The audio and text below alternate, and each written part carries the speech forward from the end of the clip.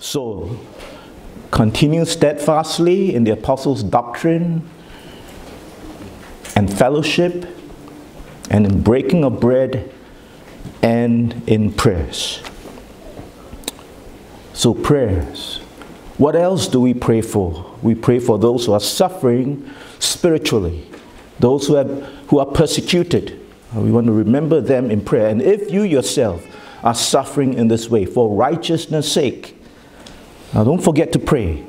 The Lord will be very near you to help you because you're suffering for His sake, for truth's sake. You can be very sure God will be very near you, close to you, and He will want very much to help you in your time of need. But He wants you to pray, right? To ask of Him the grace and the help and the wisdom you need. And He will help you. He will guide you. He will grant you the strength. He will grant you the wisdom. And then you begin to experience God in a very real way, right? His presence, His power with you. We want also to pray for those who are suffering physically, the sick. In Acts chapter 28,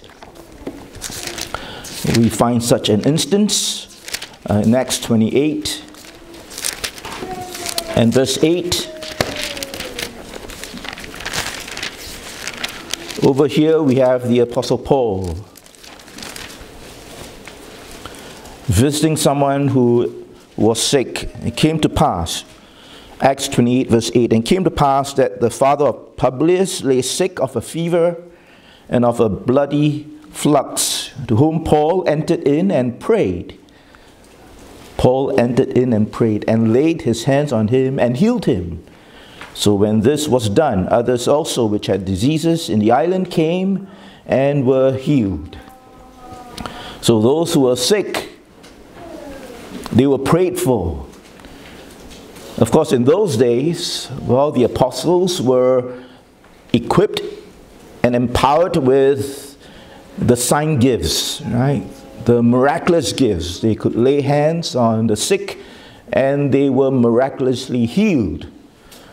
Now today all these sign gifts have been withdrawn, right? These sign gifts were given at that time for a very, very special purpose, to authenticate the apostolic office and ministry and the word, right? That they would preach and teach and write as scripture.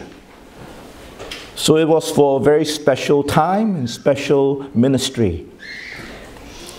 But now the apostolic work and ministry is done. Scripture already completed. Church established. When the apostles passed away, all these gifts are ceased, right? Passed away with them. But nonetheless, the ministry of prayer continues. And in the epistle of James, you turn to James chapter 5.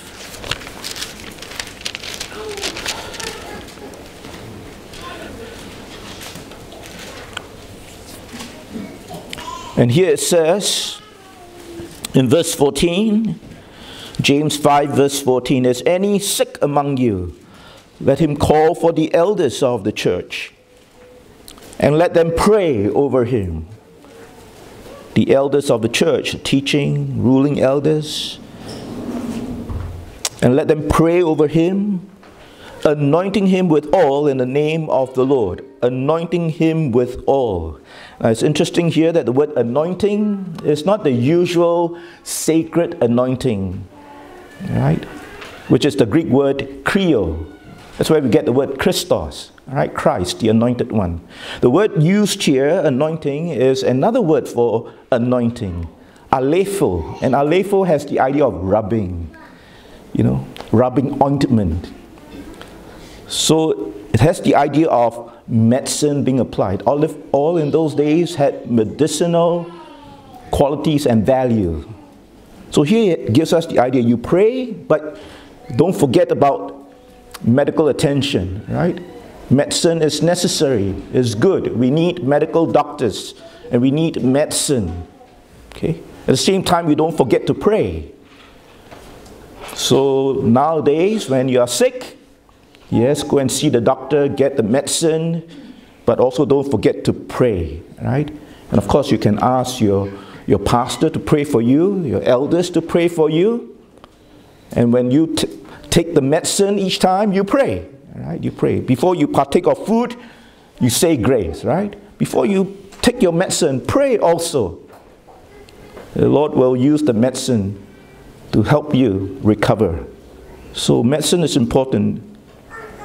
Today in the charismatic church, they say, well, you just have to pray for miraculous healing. Don't take medicine. Well, that's very dangerous, right? If you take medicine, it means you are faithless, no faith. Now, this is heretical teaching, right? And can be very destructive and harmful to you. So here we are told, right? Pray. And then apply medicine as well. Don't forget about that. God gave all these things for our help. Rubbing him with oil in the name of the Lord. And the prayer of faith shall save the sick. And the Lord shall raise him up. And if he have committed sins, they shall be forgiven him. Sometimes our sickness or the diseases we are afflicted with may be due to sins we have committed, and the Lord is chastising us. Not all the time, right? The case, sometimes, when you get sick, I mean, not necessarily because you have sinned. Sometimes it's due to natural phenomena, all right? We are living in a world, we get infected by viruses and bacteria, but sometimes the Lord uses such things, right? Sickness, illness, afflict us with diseases to chastise us. And if that is the case, of course, if you are sick, you better be very prayerful. Lord, have I sinned against thee? Right? Please show it to me. And of course, if you pray humbly and sincerely, the Holy Spirit will convict. Yes. Then you better quickly repent and seek forgiveness. And if you have done anything against the church and you are afflicted because of it, you call your elders, right, pastor to come. Confess your sins. And get your elders to pray for you and over you. And if ye have committed sins, they shall be forgiven him. Confess your faults one to another. Right? Public sins you have committed. Then you confess or you have sinned against someone. Or confess your faults one to another. And pray for one another, that ye may be healed. Sometimes the Lord chastises us with sickness and disease. And when we confess them, he forgives. And of course, if the sickness is due to sin, once you're forgiven, of course, the sickness will also go away. Right? The Lord will heal you. And you will get well. Just like in 1 Corinthians chapter 11, those who partook of the Lord's table unworthily became weak.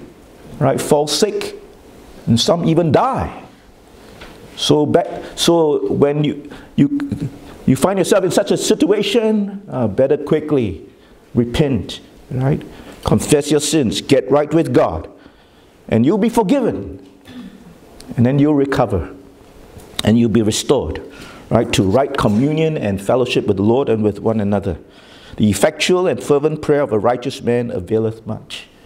So make sure you're not continuing in sin, but continuing in righteousness. So when we do fall into sin, the Lord chastises us. The righteous thing to do is what? Get right with God, right? Confess, repent, seek reconciliation and restoration. And of course, if you pray like this, God will hear and answer your prayers. It's God's will to forgive us.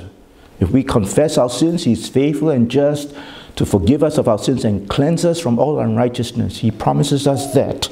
So if you confess your sins and seek forgiveness, will He forgive? Sure, He will. It's a very gracious, merciful God. Right? Do that. And sometimes also when we pray, the Lord may not choose to heal either.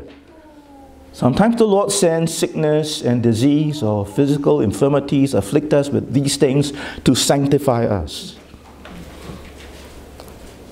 Remember the Apostle Paul. He had a thorn in the flesh. A thorn in the flesh. a physical malady, some very painful sickness or disease he was afflicted with.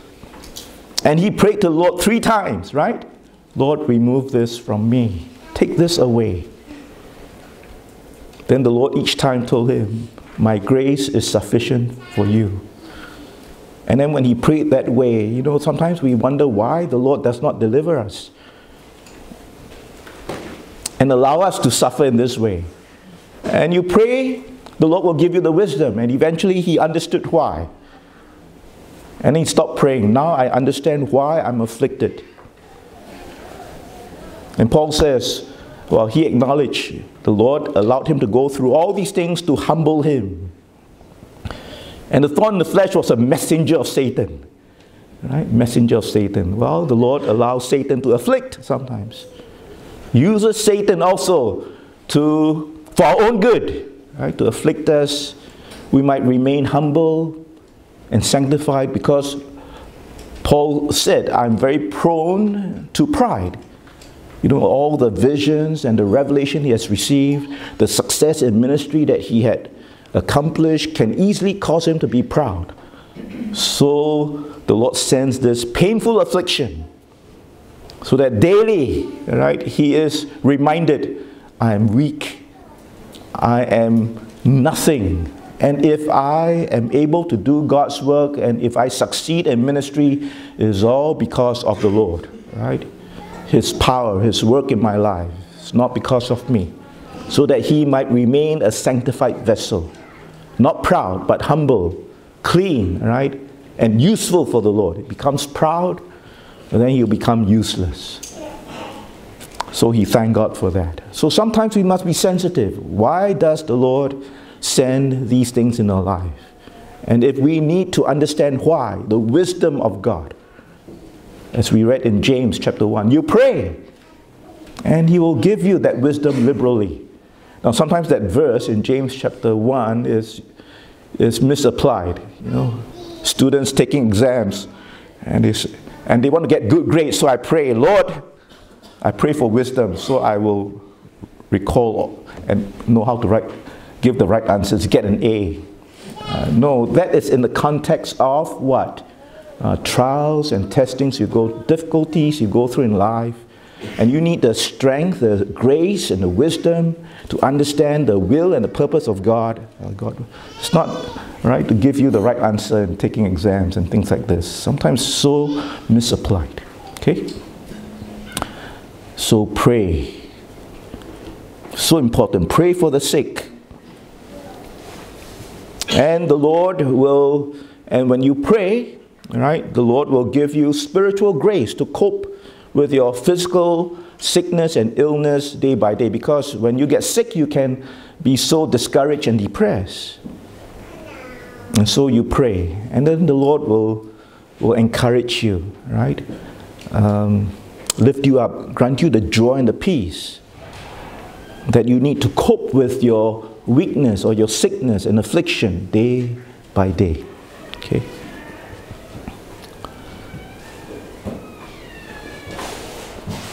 And then what else do we find over here? Now before I go on, you know, you should pray for yourself, and sometimes the Lord can also heal in a wonderful way. And if it's the Lord's will, He can heal you miraculously. Right? Not through any intermediary agent, your pastor come and lay hands upon you and then you're healed. No, but you can pray on your own. And we can pray for one another. And if it's God's will, right, He can heal miraculously in a direct way. Okay? Or heal in a way most unexpected. There was one time I was in Indonesia, in Medan. I was invited to speak in a church there.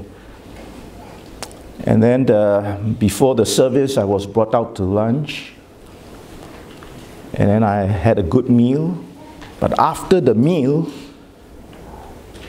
well, I had food poisoning.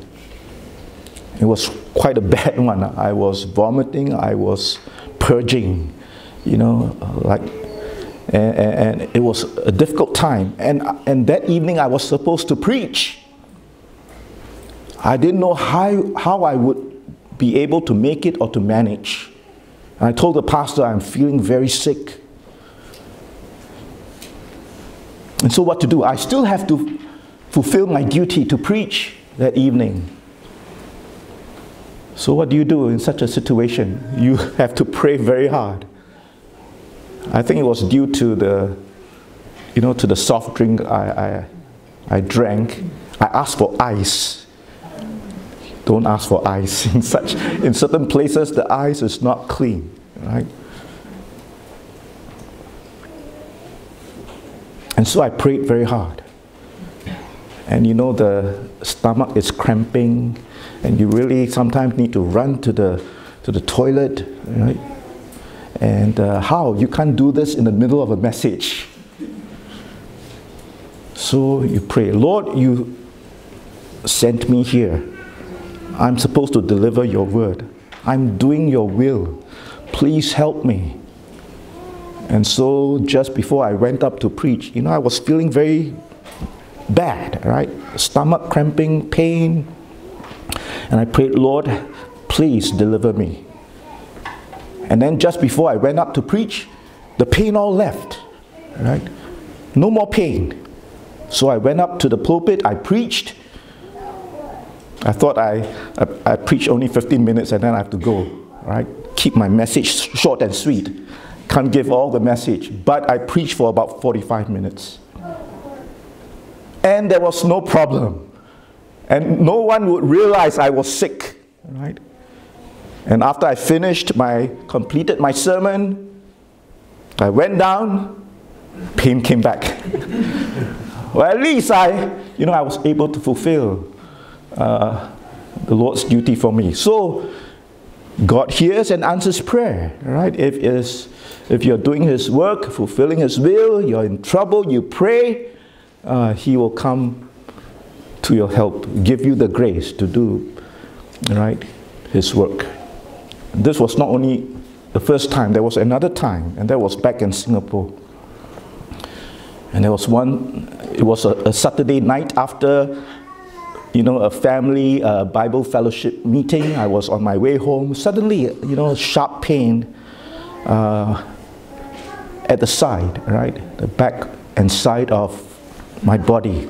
I thought it would go away, but it didn't. The pain grew stronger and greater, through the night. And it was quite excruciating. I never felt this kind of pain before. And then early in the morning, about 2 a.m., 3 a.m., I couldn't take it anymore. I couldn't sleep that night because of the pain. And the pain was so intense that I felt I had to, get to the hospital, right, to seek treatment. But the next day, Sunday morning, would be what? Worship service. I needed to preach. And who is going to take my place? At this time of the night, it's already early in the morning, and then in a few hours you have to be in church to chair the worship and then to preach God's word.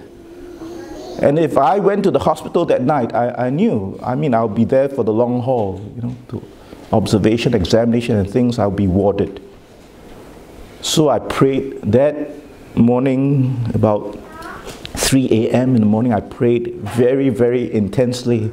Lord, you have to help me and deliver me from this so that I can do your work the next day. And then suddenly, pain went away. Just like this. Pain left. And then I could sleep well for the remaining hours. Next day, went to church as if it was normal, no more pain. And I could, conduct the service, preach the word. And of course, on Monday, I went to the clinic to get a checkup. And the doctor suspected that I had kidney stones. So went for x-ray, and it was all clear, right? Later, of course, took a urine sample, tested. Results came out, traces of blood. So likely a kidney stone, but the Lord delivered. Maybe the kidney stone, after that prayer, the Lord took it all away. All right? And then after that, it was okay. So, prayer. Sometimes the Lord allows this to take place. All right? So that you learn to pray. And you learn to depend on the Lord. And then you experience His deliverance. Then your faith increases. All right? So, prayer is so good and so necessary, so important.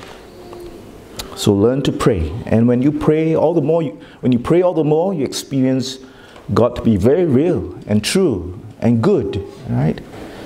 And yes, His power is there. His presence is there. And He wants you to experience His presence and His power. Then in the book of Acts also, we find that the church prayed when they were choosing leaders in the church. For instance, in Acts chapter 6,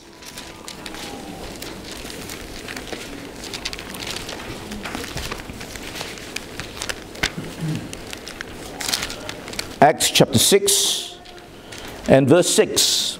And over here they had to appoint deacons in the church, servant leaders in the church,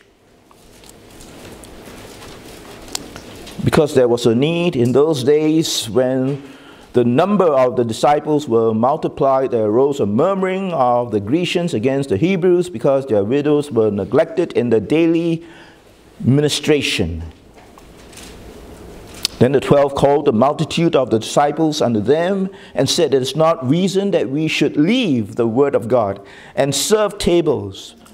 Wherefore, brethren, look ye out among you 7 men of honest report, full of the Holy Ghost and wisdom, whom we may appoint over this business. But we will give ourselves continually in prayer and to the ministry of the word. And the saying pleased the whole multitude. And they chose Stephen, a man full of faith and of the Holy Ghost, and Philip and Prochorus, and Nicanor and Timon, and Parmenas and Nicholas, a proselyte of Antioch, when they sat before the apostles, and when they had prayed, prayer involved, all right? They laid their hands on them, and the word of God increased. So in the choice of leaders, make sure you seek the Lord's wisdom, not only through His word, right, but also through prayer. And we find also in Acts chapter 14. Acts 14 and verse 23. And when they had ordained them elders in every church and had prayed with fasting, they commended them to the Lord on whom they believed. Prayer must be a vital part in the choice of servant leaders in the church. Right? And of course, the Bible has given us certain things to look for in a leader, right? A pastor, an elder, or a deacon. And you read of that in the pastoral epistles, in Titus, also in 1 Timothy chapter 3, you have all the criteria in choosing, right, someone to be a servant leader in the church. Elders and deacons. So make sure, all right, you follow that biblical criteria. But don't forget to pray. And why do we sometimes need to pray? Because you may have a number of candidates that fit, right, the biblical criteria of a servant leader that can be appointed to such positions of elders or deacons. But then you only need a certain number and not all of them. So which one to choose? And again, the Bible, again, you need to pray. Look at Acts chapter 2. In Acts chapter 2, we find that you have the apostles of Jesus Christ. Now there were 11, because Judas already betrayed the Lord. He was disqualified. But the number had to be 12, right? It's a fixed number. There must be 12. And the scriptures also say someone will take the place of Judas. So the disciples knew this. They had to appoint another person, right? There were 11, there must be 12. And so what did they do? Well, they prayed. because they had to follow the biblical criteria. But at the same time, they also prayed. In verse 20, for it's written in the book of Psalms, let his habitation be desolate, as with reference to Judas, and let no man dwell therein, and his bishopric, his office, let another take. Wherefore of these men which have companied with us all the time that the Lord Jesus went in and out among us, beginning from the baptism of John unto that same day that he was taken up from us, must one be ordained to be a witness with us the 11, right, of his resurrection. So to be an apostle, the criteria was you must be this, right? Those who qualify must be those who have been with us, who have companied with us all the time from the Lord Jesus, from the time that the Lord Jesus went in and out among us, beginning from the baptism of John unto that same day that he was taken up from us. So you must have been with us in and out throughout the public ministry of the Lord, right? The 3.5 years. So that was the criterion. That's why today there can be no apostles of Jesus Christ. It's only 12. There can be no more apostles. Some today appoint themselves apostles. In Singapore we have 2 or 3. Right? They call themselves apostles of Jesus Christ, of the same rank as Peter, James and John. That's very presumptuous of them. Because there's only 12.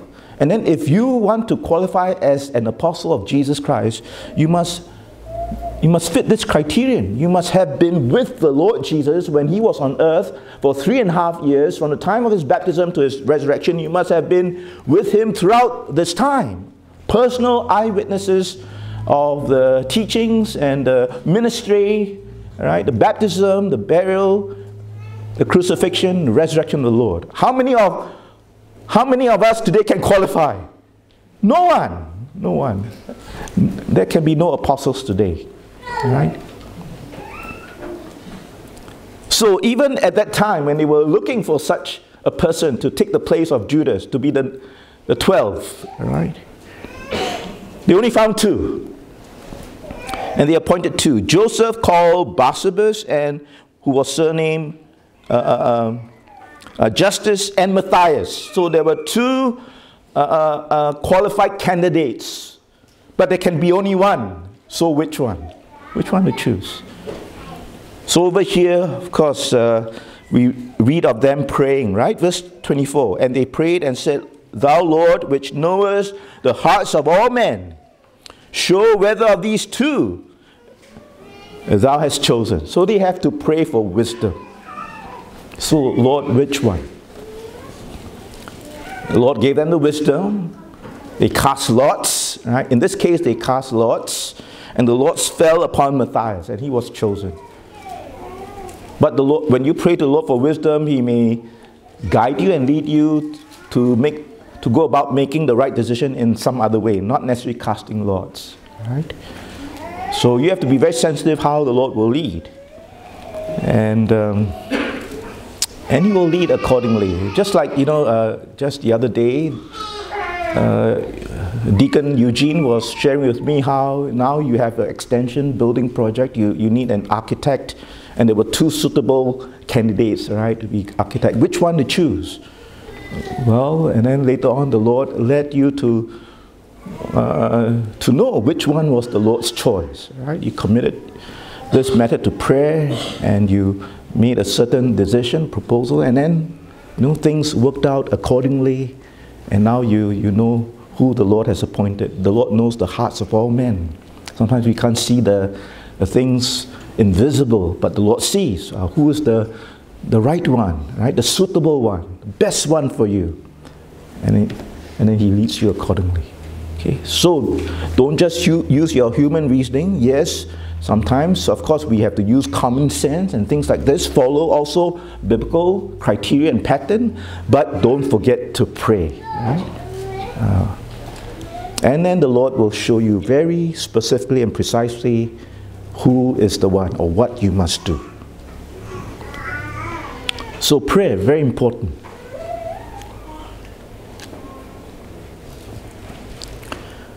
Then what else do you pray for? Well, in the early church, in the New Testament church, they prayed for missions and they prayed for missionaries. In Acts chapter 10, and verse 9.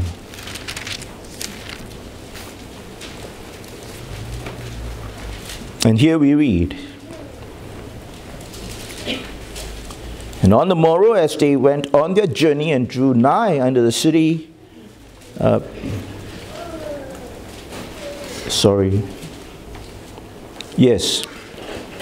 the morrow, as they went on their journey and drew nigh unto the city, Peter went up upon the housetop to pray about the 6th hour, and that's noontime. And when he went up to pray, of course, the Lord showed to him how he must go and evangelize to the Gentiles. Until this time, the gospel was going out to the Jews. But it was the Lord's will for them to go to the Gentiles. And when he prayed, the Lord spoke to him. And the Lord was already preparing Cornelius also as he prayed to prepare someone to be sent to him to preach to him the gospel. So pray for missions. When you pray, the Lord will reveal to you people in need or places that are in need of evangelists or missionaries, and then you take the step of faith and you go out, right, to do His work, to fulfill the Great Commission. You pray for missionaries. Turn to Acts 13, verse 2 to 3. It says here,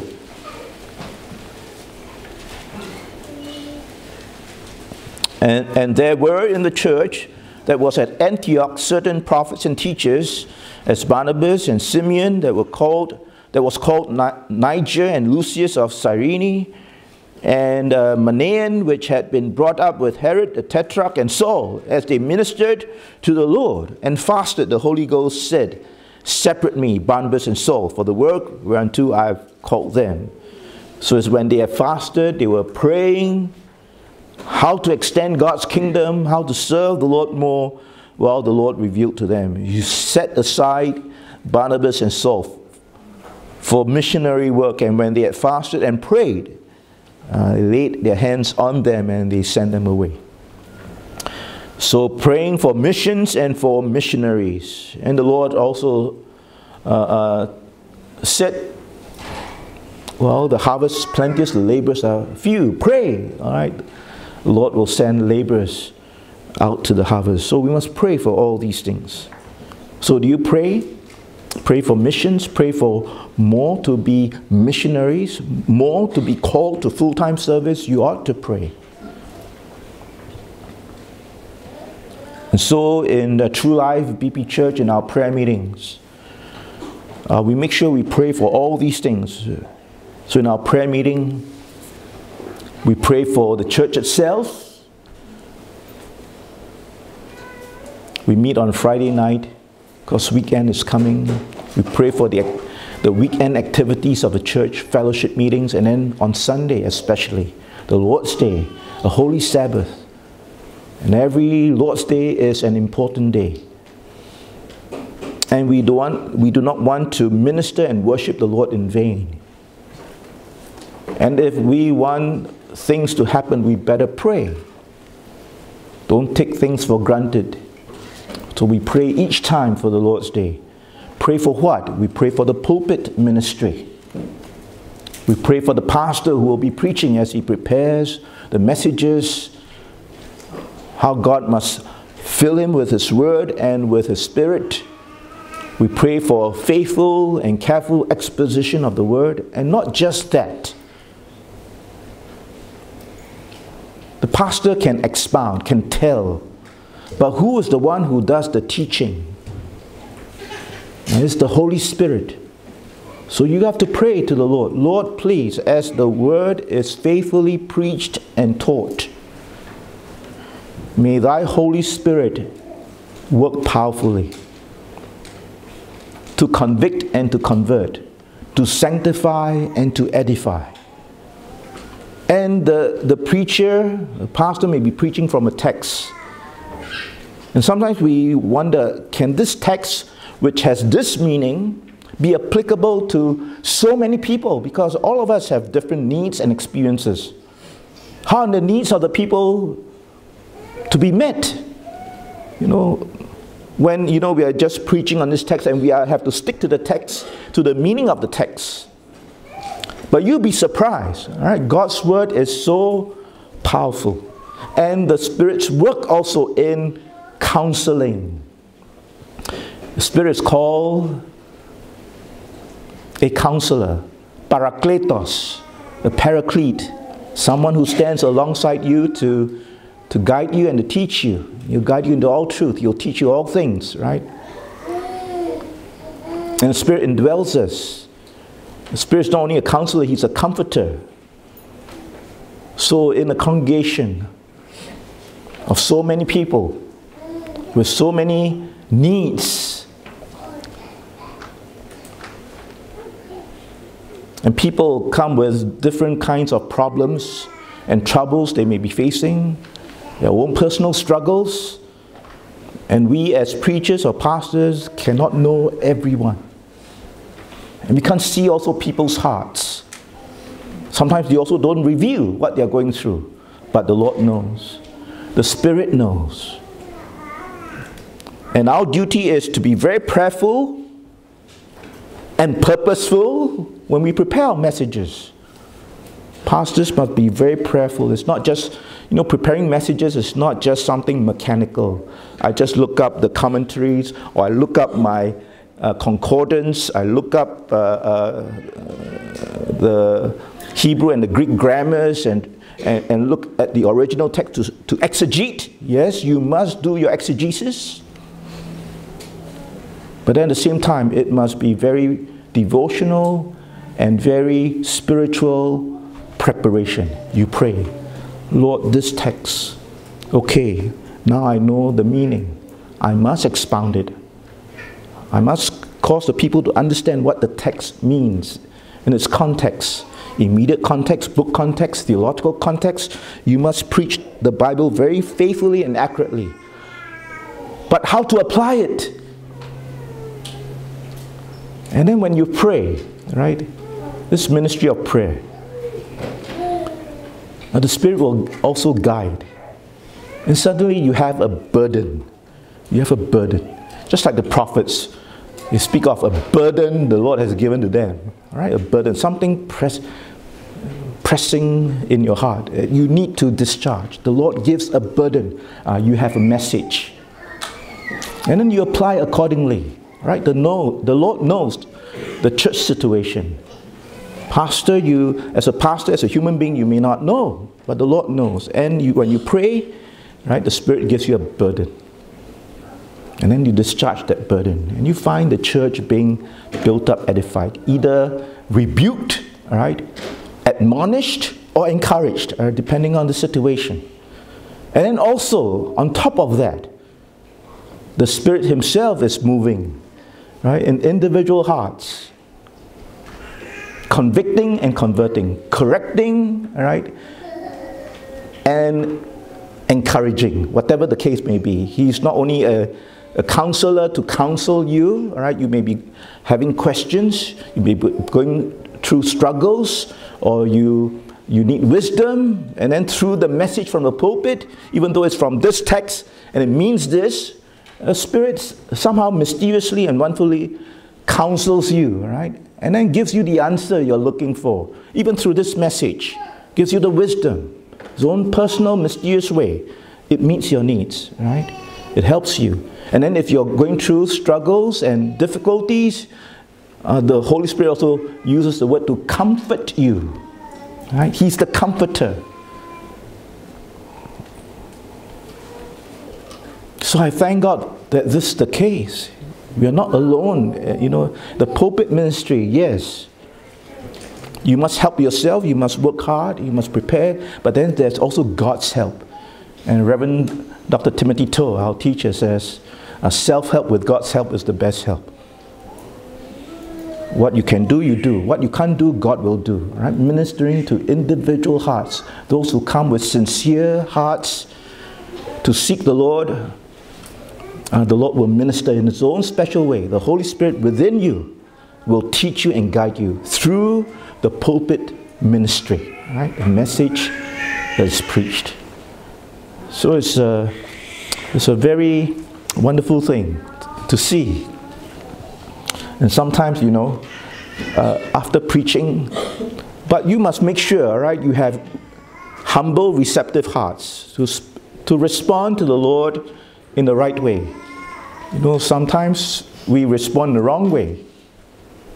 When the word is preached and you are rebuked,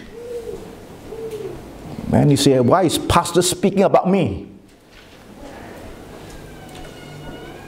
Actually, I never knew, right, that you have this problem, and I was not speaking about you, but it's something the Lord has put in my heart, a burden, or in the preaching, the Spirit may be convicting. Or you think I'm speaking about you, and then you tell it to me. Pastor, why you attack me from the pulpit, or you're speaking about me? I said, no, I never knew you had this problem. Now that you tell me, now I know. But I never knew it. But if the Lord is speaking, so I said, if the Lord is speaking to you, then you should be very thankful. He's ministering to you. Then if you know yourself you are in the wrong, and He's correcting you, trying to sanctify you, chastising you, I didn't know about your problem.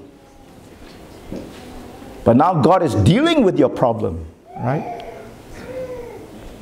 Then better get right with Him.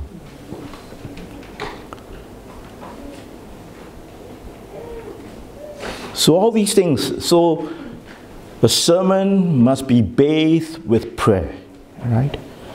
And then every Lord's Day you'll find, you know, when the people come, it will be a meaningful service.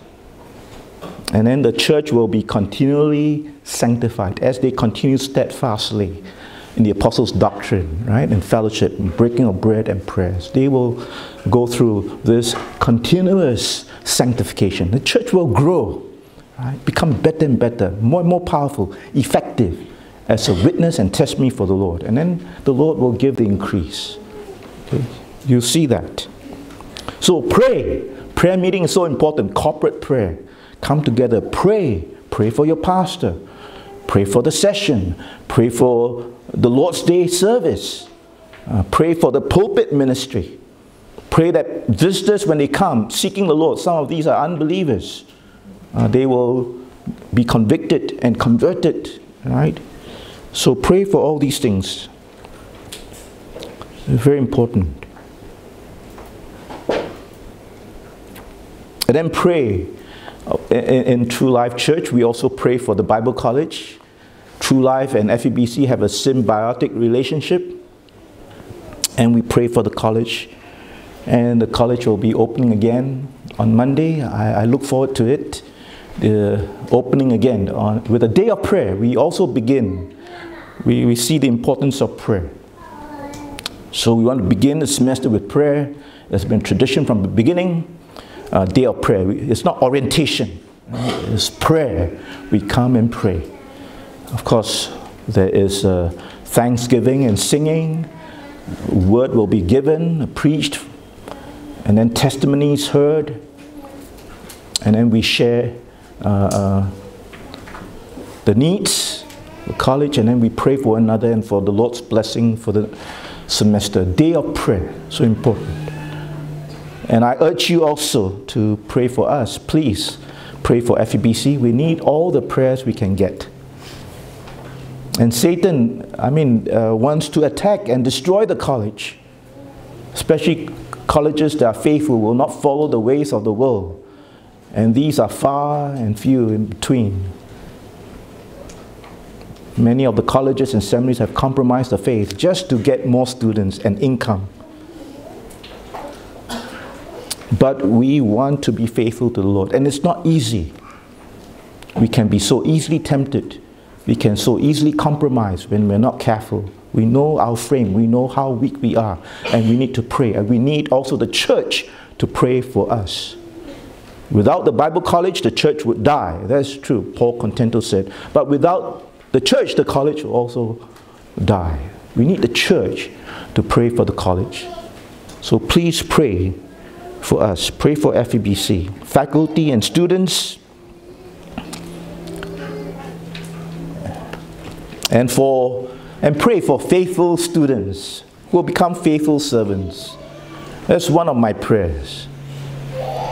Right? The Lord will raise up those who are truly and sincerely called. Brother Chilton was asking me, how do you receive students into the college? Of course, we have certain criteria, but sometimes we can't tell what is in the heart, right?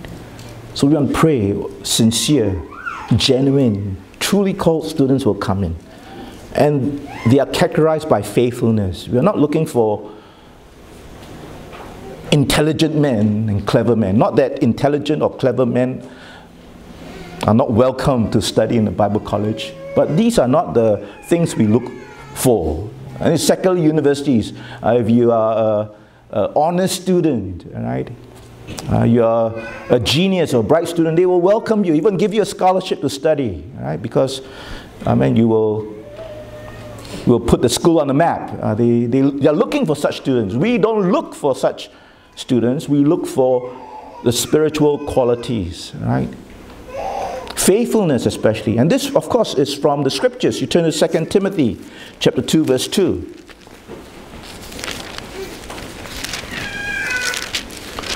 2 Timothy 2, verse 2, it says here, "And the things that thou hast heard of me among many witnesses, the same commit thou to faithful men." Faithful men. Not clever men. Not cunning men. Faithful men who shall be able to teach others also. And faithful men can become very intelligent men by the Spirit's empowering. The apostles of Jesus Christ, most of them were what? Unlearned men, right? They don't have a high education. Humble fishermen. Publicans, people despised by society. But then when they are faithful and they are indwelt and full of the Spirit, they become so intelligent and so wise, right? So much so that the Sanhedrin, when they put the apostles of Jesus on trial, they were amazed. How come we are hearing from such ignorant or unlearned men such wonderful things, It's as if they have, all gone through university and attained the highest degree. So they were amazed. God's way is the spiritual quality first, not the paper credentials. We look for faithful men. Not cunning men, but faithful men. That's so vital. And we need to pray for them. All right? We need to pray for them. Pray for such men. So please pray for us. Pray with us. We pray also for missions. Pray for evangelism. We pray that our evangelism will be effective. We have local evangelism. We have our evangelistic band. We go knocking on doors. We evangelize. Personal evangelism also. Individual members will be evangelistic to reach out to their classmates, to their colleagues at work, to your family. And pray for missions. We pray for missions and missionaries. And of course, as I've shared with you, about a quarter of our yearly expenses we give to missions, to support missions and missionaries. And we have to pray that the funds given out, we must be good stewards of the funds. Right? When we give the funds, we must make sure they are going to the right places and for the right purpose. And we also have to pray that our missionaries, those whom we support, will use the funds properly, right? And carefully and rightly. So this is what we all must pray for. We also pray for the sick and the elderly. And we pray for our children too. Sometimes, children are neglected. In our prayer meeting, we pray for our young people and our children. I take this as a special concern and interest because I see young people. Now the world is so seductive. And they are so easily tempted and drawn away, right? By the lust of the flesh, the lust of the eyes, the pride of life. You go to university, they sit under their professors, they are mesmerized by their intelligence and credentials. Sometimes they speak against the Bible, against the truth, and they can be so persuasive, and then they are easily drawn away. And they leave the church. You think, oh, Christianity is a very foolish and stupid religion. Now we know better. We are intelligent. We use all these signs to tell us what is right, what is wrong, or true or false. And you think they have become clever. And then the Bible is very, very foolish and stupid. It's sad to see such things happening. Or they go into national service and then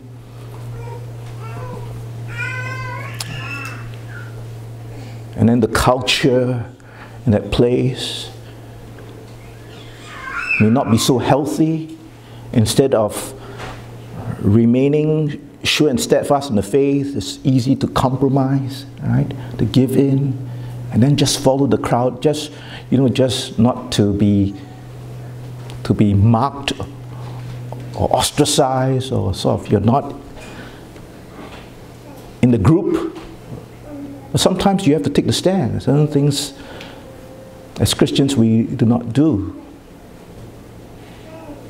So it's easy to compromise. And then of course in the army to have this group bonding, there may be partying and eat and drinking and things like this. Do you make a stand? Take a stand? Easy to compromise.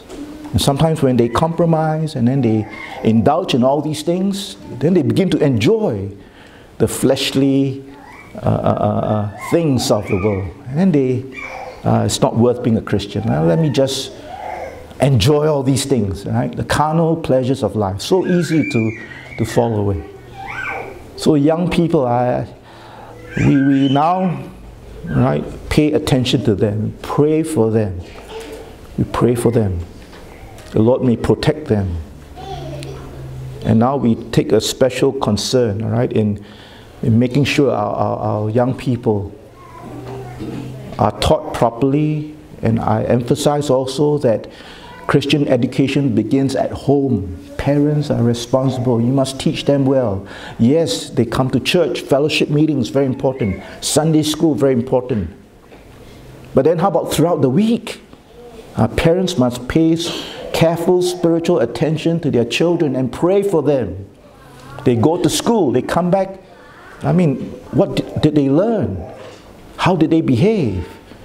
And if you see anything wrong thinking, wrong behavior, you must be there to instruct them, educate them according to Scripture spiritually, and correct them on the spot, and then pray for them. We must pay so much attention to our young people and also our children. Not when they reach their adolescence or teenage years. They must be taught from day one, from the day they are born. Don't say, oh, they still cannot hear or cannot learn. They can hear. They are learning. And some young parents, so sad, after children are born, they don't come to church. And then they give excuses. Pastor, you don't know, my child is very noisy. If I bring to church, they'll be crying, making so much noise to disrupt. That's why we don't come to church or don't bring to church. I say, no, don't worry, bring them to church. The church has been trained already to hear all the cry. We want to hear your babies cry. Of course, it can be disruptive. I say, if the baby is crying, maybe cold or hungry, you bring the baby out for a while, see what the baby needs, and then when the baby comes down, bring the baby back. But don't stop. When you have babies, all the more it's so important for them to be found in the church from day one. Even in the worship service, we don't have a cry room. Some or baby's room, right? For them to cry. We don't have a cry room. And you as parents also can pray, Lord, please, during worship service, I pray my babies will be quiet. And then they also will be awake. And then they'll be listening. You can pray for that. And you marvel how, yeah, the Lord will hear and answer prayer. So they participate in the worship from day one. They're hearing the hymns that are sung, right? They're hearing the prayers. They're hearing the messages. Don't say, oh, they don't understand. You see, sometimes we use our human reasoning. They don't know, they don't understand, but God's work is a spiritual work. And the Holy Spirit may be working, you don't know. And at that juncture, you may have a baby, or your young child may be just 1 year old or 2 years old, and you're teaching about the deep things of Scripture, and you think they don't understand, they cannot fathom the depth and the truth of God's Word. But it's the Spirit that does the teaching, and the Spirit is working at that moment. The Holy Spirit can give a child a heightened understanding to appreciate, right, the things that are being taught. You don't see it, but the Spirit is working. You pray for your children.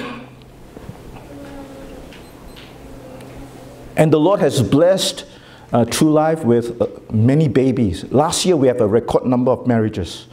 I never conducted so many marriages in my pastoral ministry, about 12 marriages. Now babies are coming this year. Already half a dozen we have. All boys, interestingly.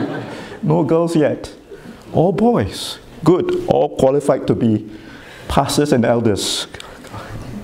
We pray for them. And we pray for them consistently and constantly because they're so precious. And by praying for them as a pastor, I'm also reminding the parents, pay careful attention to their spiritual life. Bring them to church. So they come to church. We don't have a cry room, but I find that the babies, all right, the children are there, and they're quiet, right? They're peaceful. I believe God is working also. Recently, at Easter, we had a baptism, infant baptism. And it is possible that the Lord, of course, we pray, in infant baptism, we are just claiming the promises of God. Lord, you have promised us salvation. You also say, believe on the Lord Jesus and thou shalt be saved, and thy house. You are interested in our family, in our children that you have given to us. We also want them to believe and love and serve thee. We want them to be saved as soon and as early as possible. And when you offer your infants for baptism, that is your sincere desire, your faith in the Lord and His promise. Of course, you make a promise that you will do your part to bring up your child in the fear, right, and the nurture of the Lord. And of course, the congregation participates in helping you do that. And then the Spirit also, when we do our part, the Spirit also will do His part, right, to convict and convert. And it may be the case at a very tender age, a few months old or a year old, a child may be born again already. You may not see it, but a child may be born again, right? It's possible. Salvation is of the Lord. And please don't think God can only save a person when, he can understand or know the ABCs and are able to read and write. A human being is a human being. Endued with what? Made in the image of God. And God, in the most supernatural way, can cause, as I've said earlier, a child to have a heightened understanding at that moment when the gospel is preached and he's prayed for, and then he believes, right? He believes and is born again. Of course, we can't tell, we can't see, but of course, as days go by, you'll see the marks of grace. As the child grows up, he or she will show, right, that he has believed, he has become a child of God. You'll see it. Right?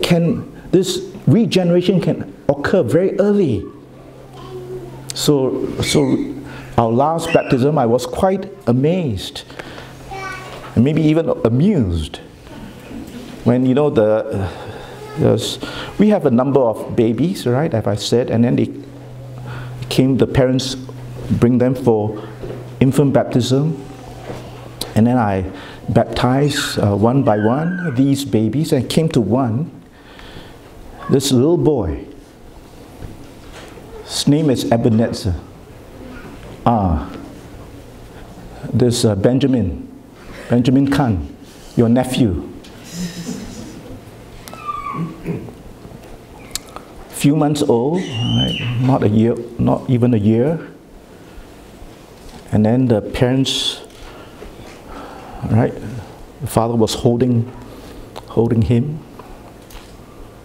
and then came to him. I called his name, and when I called his name, he suddenly looked up at me, big eyes. And then I took the water and was about to baptize him. When he saw that, he suddenly bowed his head and folded his hands. And then I baptized him in the name of the Father, Son, and Holy Spirit. It's taken, there's proof of it, right? Photograph was taken. So is it possible that, you know, at that moment, when the sacrament has been administered, the Lord did a wonderful work in the mind and the heart of this little boy? Can't speak yet, can't read, can't write, but he has ears, right? He has a mind, he has a heart, he is made in the image of God. Could God have done a supernatural work in his life right there and then? And he believed? Possible. Of course, it's not the baptism that saves. But he has been brought to church. Parents have been praying for him, right? Singing gospel songs to him. Please don't think they don't understand. You see, it's a spiritual work. The Spirit may be working to give understanding. You just don't see it. As Jesus says, the Spirit is working, and it is a powerful, invisible work, right? And so it is for a person to be born again. So don't take this lightly, right? Your children, young people, we must pray for them and pray for their salvation, pray for their sanctification, and they will never, never depart from the Lord. Okay. And of course, we pray for the salvation of our loved ones. And thankfully, we find, right, God working. Parents who were very antagonistic against Christianity suddenly become, all right, very timid and very receptive. I had one family, parents were so against Christianity, you know, but then the children have been praying for the parents, the father especially. And then finally one day, father says, I want to believe. I thought I was going to have a hard time because I was called to the home to share the gospel with this man. And the son already told me my father is actually very against Christianity, but he now seems like he wants to believe. Can you please go to him? And then later on he shared, you know, before I came to the house, the father told the son, your pastor is coming. Please, I hope he will not be so loso. You know, it's loso or not? Long-winded. Long-winded. Yeah, when I went in, I didn't say, how are you? Talk about the weather. Immediately, I opened the scriptures and read to him the scriptures. Explained to him, all right, his condition. How he must be born again. How to receive the Lord. And preach to him the gospel. Do you want to believe? Immediately, yes. So easy, so quick. It's God's work. Someone so against, so antagonistic, persecuting the faith of his children, now himself believing, baptized, and so happy in the Lord. And he was very sick at that time. He says, now I'm not afraid to die. I know where I'm going. That is the sanctifying influence and grace of salvation. And the sacrament, right, administered to, strengthens the faith. And the mother also got converted, and now very happy. So God works, right? But he wants us to pray so that when he works, we know that he is the one doing it. And he is hearing us, right? And helping us. And we experience his presence, his power, his working in our lives. So prayer, so important. Learn to pray.